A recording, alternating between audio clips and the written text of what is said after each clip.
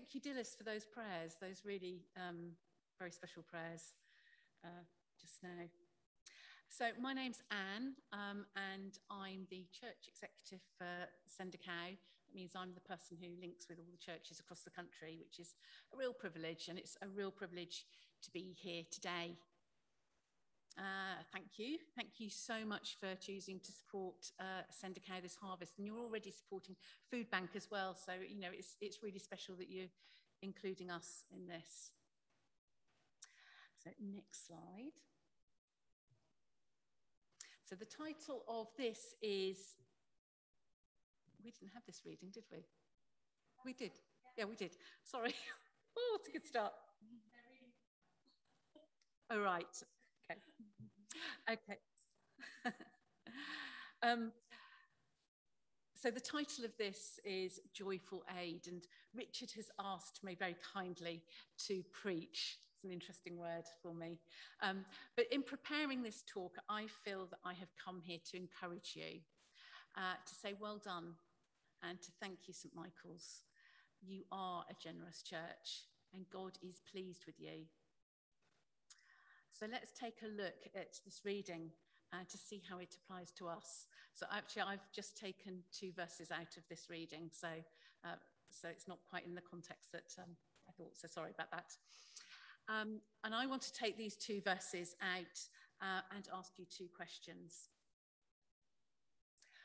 So Deuteronomy chapter 10, verses 14 to 22 is what this is taken from. So verses 14, to the Lord your God belong the heavens, even the highest heavens, the earth and everything in it. Well, at a time of climate emergency, as has been pronounced in the Diocese of Bath and Wells, we are acutely more aware than ever before that the world and everything in it has been created by God. It is his. We are his stewards. But how are we looking after it? You'll have your own personal thoughts and actions around this. Maybe you walk rather than drive, you avoid plastic in your food shopping. Whatever it is, there's small things that you can do, and I'm sure you do. And as I go through this presentation, you'll be able to see that in addition to what you are already doing, and by continuing to support the work of Send a Cow, you are helping to look after God's creation. Verse 18, he defends the cause of the fatherless and the widow and loves foreigners residing amongst you, giving them food and clothing. Our God is a compassionate God. He defends the cause of the fatherless and widows. They are part of the earth and belong to God. He has given us a responsibility to feed and clothe them, to care for them. But how can we do that? We live in such an unjust world, yet we know that when everything is done according to the ways of the Lord, no one goes hungry. Remember Ruth? Remember she was able to glean the fields and have enough for her and Naomi to eat? Well, how can we defend the fatherless and the widows in 2021 here in Bath? There's just so much to be done.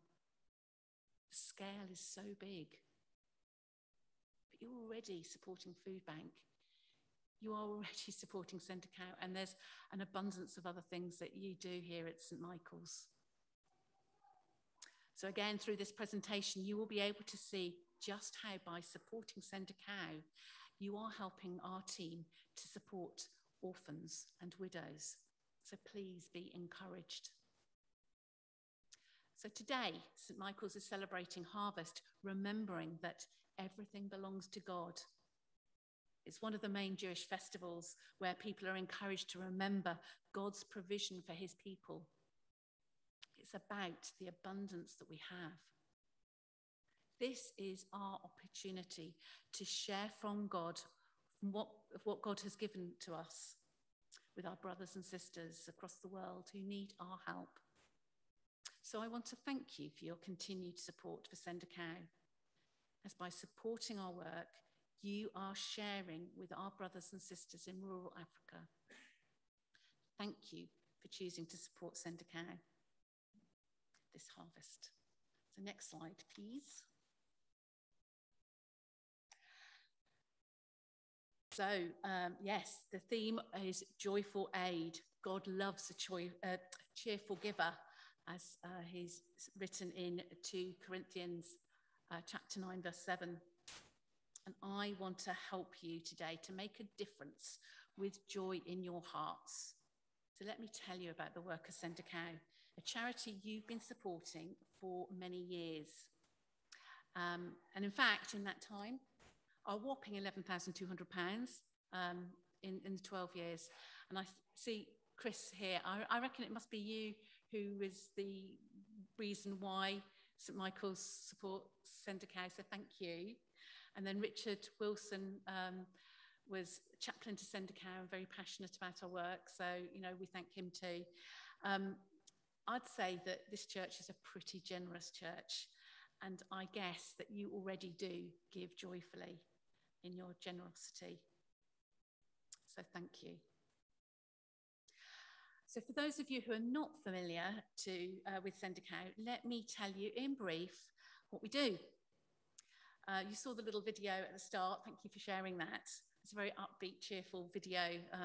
And we too do try to be upbeat about the work that we do. The success stories are worth shouting about. So Send a Cow helps farming families in rural Africa to grow their own future on their own land and on their own terms. We work with the most marginalised of communities, the widows, the orphans, those with disabilities. So you see, by how supporting Send a Cow, you are defending the cause of the fatherless and the widows. The climate crisis, which you spoke about in your prayers, so thank you. The climate crisis is the single most significant issue affecting the people in rural Africa. It threatens not only their lives, but the world's ability to feed itself now and in the future. But we at Send a Cow believe that where there's land, there's hope. And these families are leading the way in taking practical steps to cope with the climate change. In rural Africa, Send a Cow is working to help people to restore and protect the land and grow a greener and more resilient future for them and for their children and for future generations. So again, see how by supporting Send a Cow, you are very much part of this, protecting the environment in which our rural families live. So this harvest, your support will help families to adapt to the effects of the climate crisis, to change their futures, to grow the harvest that they deserve. Next slide, please. I want to introduce you to Grace. And you'll see Grace's story in the little leaflet that Dilys gave you out, some that I think most of you have got in your hands. So Grace is a widow with 8 children. She's living in rural Migori, Western Kenya. When we met her, she spoke of the struggles that she has to feed her family.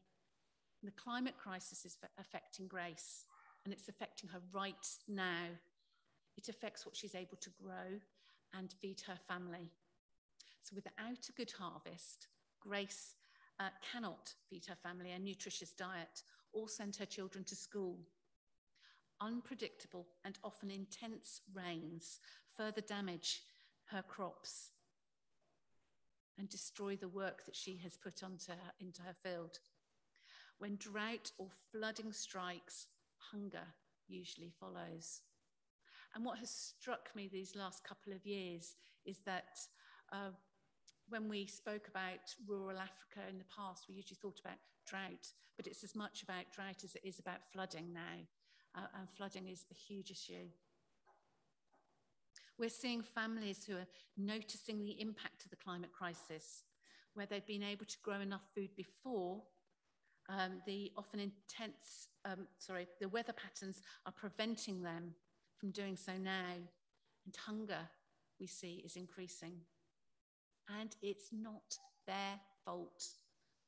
We have to take responsibility for our own actions and the choices that we make. What we do here in the UK impacts families across the globe, including families like Grace's. The earth and everything in it belongs to the Lord. It's important for each of us to challenge our own thinking about what we do individually. But by supporting Centre Cow together, we can help families like Grace's stand up to the effects of the climate crisis. It is possible. And the good news is that we at Centre Cow believe that where there's land, there's hope. We work with small-scale farming families in their communities, helping them to regain the skills and confidence while developing their own solutions to grow reliable sources of food, earn an income, and become resilient, taking charge of their own futures. Hope is central to all that Centre Cow does. Farming is a vital part of the process, but people and the opportunities they can build from their land are at the heart of everything that we do. Well, we've recently started to work with Grace, and she is hopeful now for a brighter future. With St Michael's support, families like Grace will learn new techniques to help protect her land from the effects of the climate crisis. And this is what she told us. My hope is that my life will change for the better. I believe that this journey I have started with Centre Cow will enable me to use my farm so that we will no longer go hungry. And every time I read that quote, it sends shivers down my spine. I just find it very, very powerful, so that we will no longer go hungry. So please do pray for Grace as she puts her new learnings into place. But I also want to tell you why I know that this training will work. So I want to introduce you to Caroline next. Next slide, please. There, what a whopping big smile she has on her face, and lots of reasons for that. So she's worked alongside Centre Cow now for 3 years. She lives in a district very close to Grace, and her project was completed last summer. But with determination and hard work, she has put into place our practical farming solutions. She's now able to grow enough food to eat, lift her family out of poverty in the face of the climate crisis. Her bountiful harvests means that she has grown her family out of poverty and is able to send her children to school. But it's not always been like that. She said to us, before working with Centre Cow, my children were dangerously malnourished. We had no money or food. But this is what she's doing now with our support. Caroline is now looking after her soil by using the compost that she's learned to make. Now, many of you, I guess, will know the significance and power of compost, but this is life-changing, absolutely life-changing for her. She now grows healthy organic crops in her keyhole garden. Next slide, please. There we go. Now, this is a keyhole garden. It doesn't look like it's thriving in this particular picture, but believe me, this will grow enough food to feed her family throughout the year. There'll be multiple harvests throughout the year.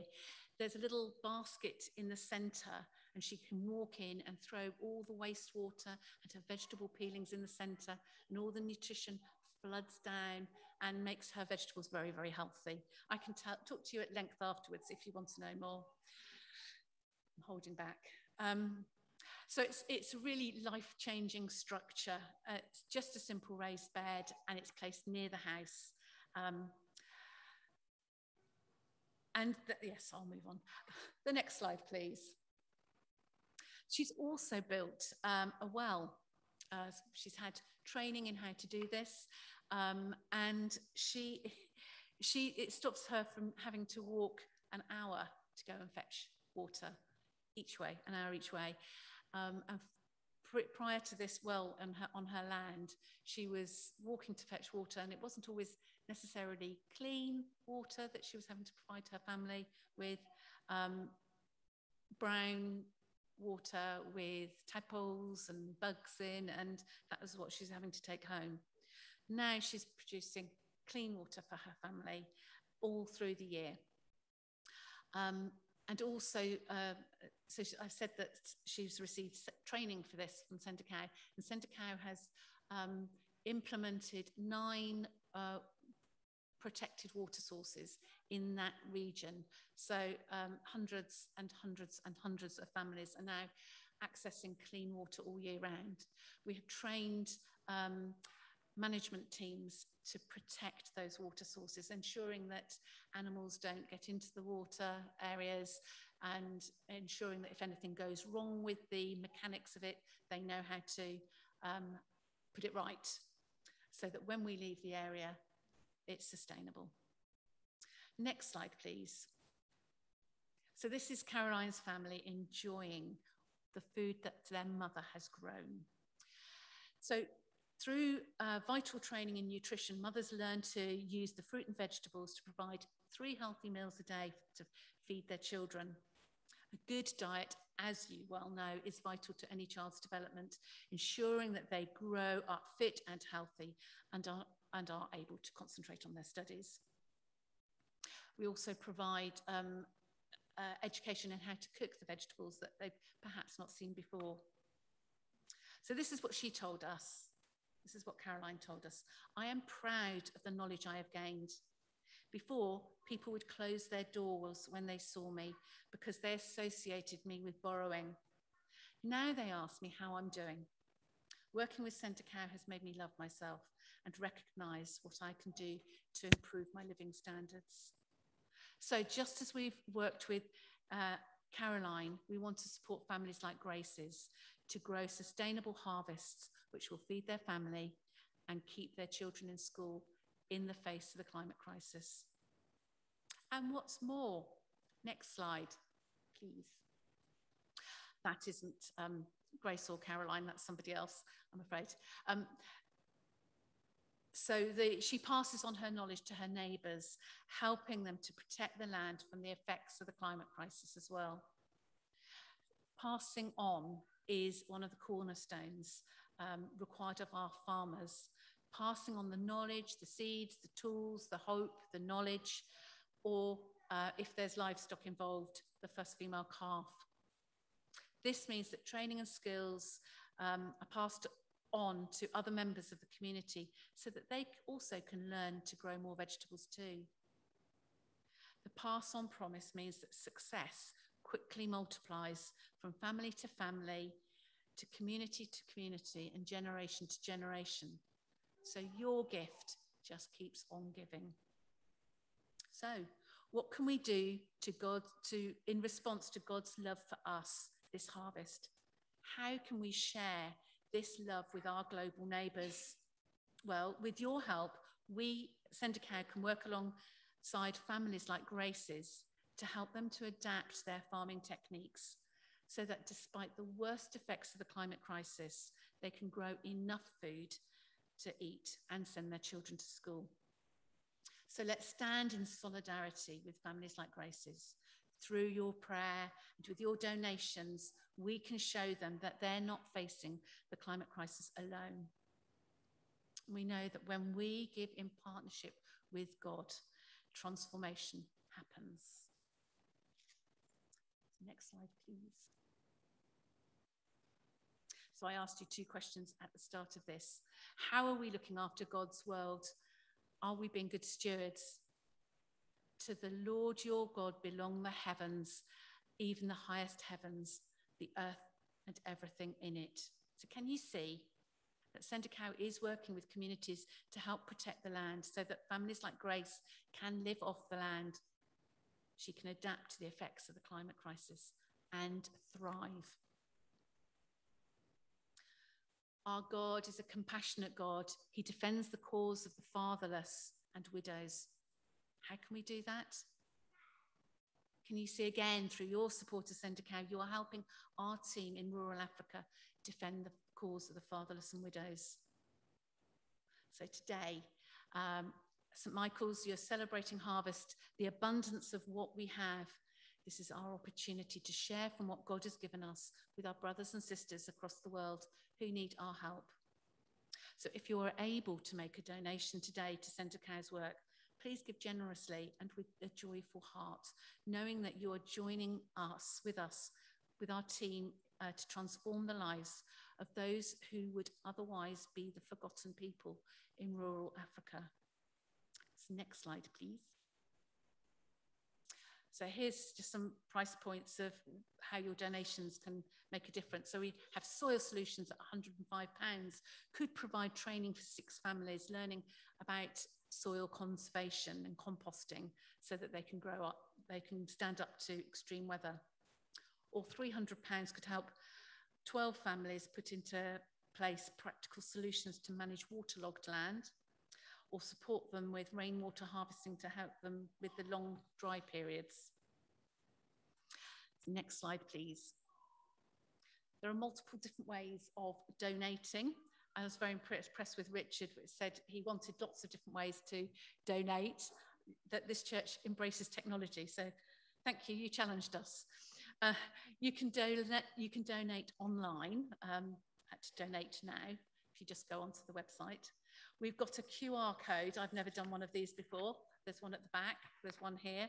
You have to have an app, apparently, as if I know. So you can donate through that. There's some gift aid envelopes at the back. There's the box at the back. There's text to donate, even if you're into that. There'll be a slide, I think, at the end. Are we slowing that? Kirsty, can you leave that slide on at the end, please? It's all running smoothly here. Thank you for choosing to support Centre Cowes this harvest, and your support will make a difference. So I'll leave you with that. Oh, I wanted to show you the next slide, please. There's the thank you slide. That's a very happy slide. I wanted you to see that. And then on to the ways to donate. There's the next slide. Thank you. Thank you very much.